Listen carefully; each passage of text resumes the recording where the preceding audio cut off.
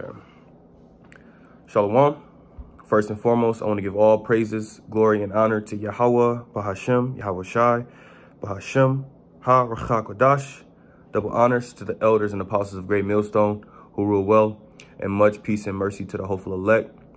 This is your brother Yashar, and this video will be entitled Love One Another, right? And I'm just going to break down and go into John, the 13th chapter, verse 34. And I'm going to just read it. It says, a new commandment I give unto you, that ye love one another as I have loved you, that ye also love one another. Let me read it again. John 13 and 34. A new commandment I give unto you, that ye love one another as I have loved you, that ye also love one another. By this shall all men know that ye are my disciples, if ye have loved one to another. So these are Yahweh Shai words, right? He said to love one another like I have loved you. And Yahweh Shai, the main thing he did for us was what? He died for our sins. So he told us to have that love, that same love. What? He washed the disciples' feet, right? He broke down the scriptures. He constantly showed humility and meekness, right? He is our example on how we should conduct ourselves on this earth. Now I'm going to go to the book of 1 John, chapter 2, and verse 7. It says, Brethren, I write no new commandment unto you, but an old commandment which ye had from the beginning. The old commandment is the word which ye have heard from the beginning. So this is nothing new. This was always taught. This was always exaggerated. It says, again, a new commandment I write unto you, which thing is true in him and in you, because the darkness is past, the true light shineth. It says, he that saith he is in the light and hateth his brother is in darkness, even until now. He that loveth his brother abideth in the light, and there is none occasion of stumbling in him. So if you say I got the truth, right? You say you abide in the light is Yahweh Shai, but you hate your brother, you're in darkness, right? It says, verse 11, but he that hateth his brother is in darkness, and walketh in darkness, and knoweth not whither he goeth, because that darkness hath blinded his eyes. So you don't know where you're going. If you hate, oh yeah, I trust in the Lord, I believe in Yahweh B'Shem Yahweh Shai, right? And you, in your mind, you looking at a fellow brother, a man in this truth, in this faith, on the highways and byways with you. Oh, this nigga, this and that. You're in darkness. It says, I write unto you, little children, because your sins are forgiven you for his name's sake. So the Heavenly Father, he forgave us our sins, right, for his name's sake. It's not of our power. It's not of our works. It's not of our will. This is of his will. You see? So, and because of his will, when you obey him and you do his will, he's going to reward you. This is Hebrews chapter 6 and verse 10. It says, for Yahweh is not unrighteous to forget your work and labor of love. So not only is making videos, going on the highways and byways a part of the work, but also showing love, right? It says, labor of love, which ye have showed towards his name, in that ye have ministered to the saints and do minister. So a part of showing love towards his name is ministering unto the saints. The word minister goes into being a servant, right? To serve. It says, and we desire that every one of you show the same diligence in the full assurance of hope unto the end, that ye be not slothful, but followers of them who through faith and patience inherit the promises. So it says, in that ye have ministered to the saints and do minister.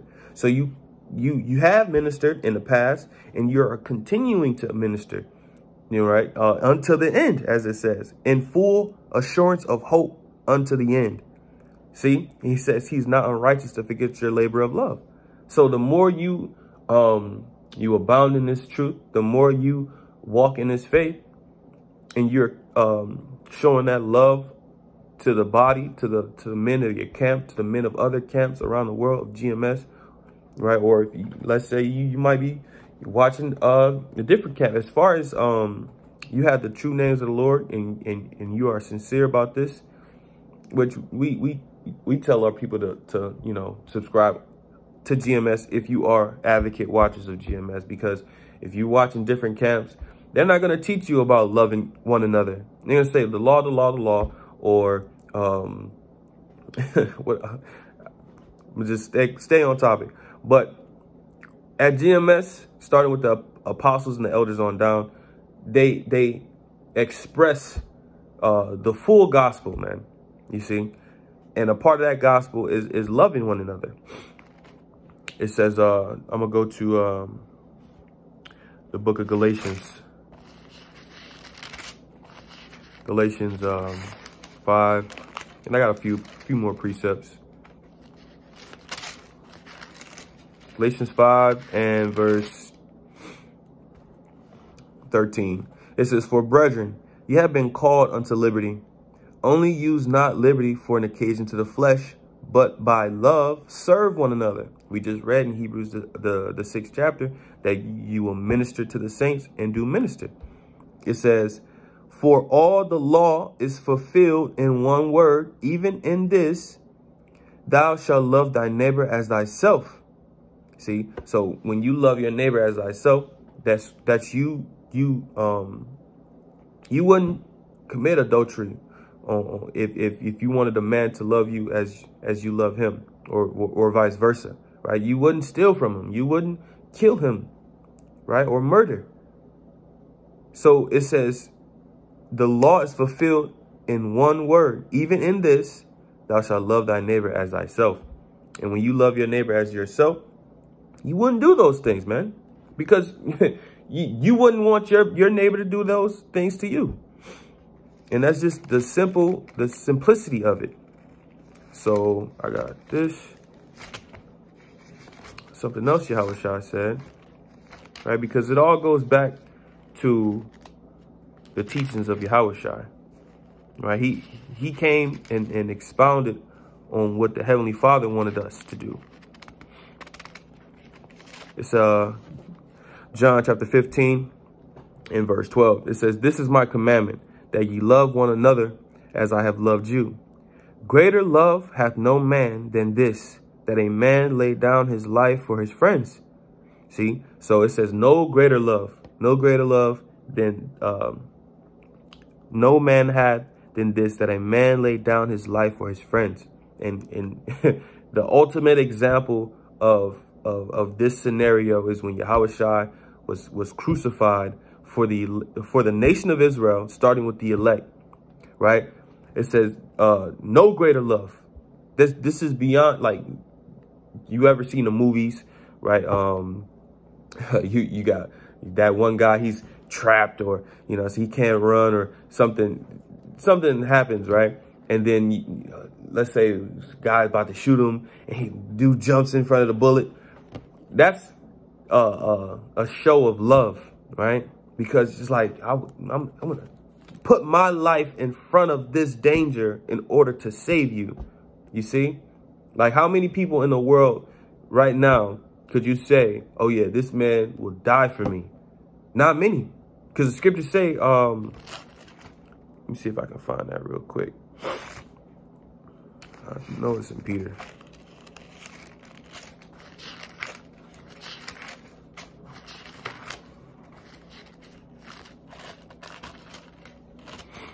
Alrighty. Might be.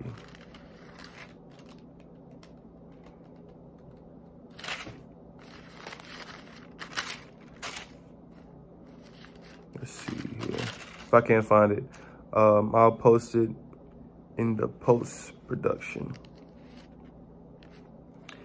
Let's see.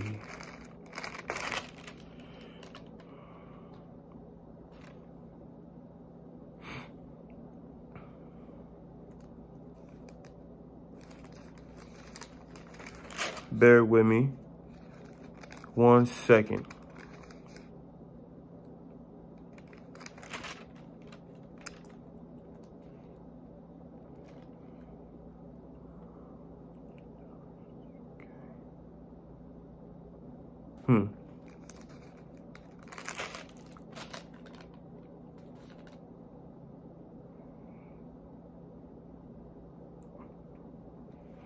Yeah, I can't find it. I'm gonna quote it, but basically it says, for scarcely one would die for a righteous man, right? That's the precept I'm looking for. I'll find it in the post-production, but I'm gonna just grab this precept here in the book of Ephesians. Ephesians, the 5th chapter. And I will start at 1. It says, "Be ye therefore followers of the Most High, as dear children. Walk in love, as the Messiah also have loved us, and have given himself for us an offering and a sacrifice to the Most High for a sweet-smelling Savior." So it says, walk in love, right? As Yahushua have loved us. Because he gave, man, like, really imagine and visualize what Yahushua did for us. You know, Apostle Gabar always say to, you know, picture and imagine these events that happen in the scriptures, because when you see it in your mind, you start to manifest these things. And it's like, whoa, he was put on the cross like that. You see? And, and he was up there, man. Right? He was accounted, he had no sin. He had no sin, and he was numbered with transgressors, as the scriptures say. Right? And now I have one more precept, right? Because we're not perfect. We're men. We're in the flesh. We have our disagreements, and you know, we might not always see eye to eye. You had apostles. You had apostles that didn't see eye to eye, right? But that doesn't mean that you just turn into a niggard towards him. This is Matthew chapter 18 and verse I'm gonna start at 21. Then came Peter to him and said, "Lord, how oft shall my brother sin against me, and I forgive him? Till 7 times? Yahushua saith unto him, I say not unto thee 7 times, but until 70 times 7. Therefore is the kingdom of heaven likened unto a certain king, which would take, that's something else. But yeah, it says unto 7 times, but until not, I'm going to read it again, verse 22. Yahushua said unto him, I say not unto thee until 7 times, but until 70 times 7. So, hey, you know, we know the number 7 goes into a complete number. So it says 70 times 7. So, hey, unless the Lord thrust him out of this truth and take the spirit away from him, you know, hey, you have to continue to forgive your brother. Right? Now, that doesn't mean you let brothers walk over you. You know what I'm saying? Brother, give me $20. And, you know, brothers, that's not brotherly, bro. You know what I'm saying? A man hustling you, you know. But if a man is sincere, you know, he say, oh, Slock, bro, I didn't know I was, you know, saying something that offended you, or I was hurting you or whatever. Baba Kasha, forgive me. Right? You have to forgive that man, or whatever the case may be. So that's pretty much it. Lord willing, this was edifying, and Lord willing, it all tied together through the Spirit. I want to give all praises again to Yahweh Bahashem, Yahweh Shai, Bahashem, Racha, Kwadash. Shalom. Until next time, Lord willing.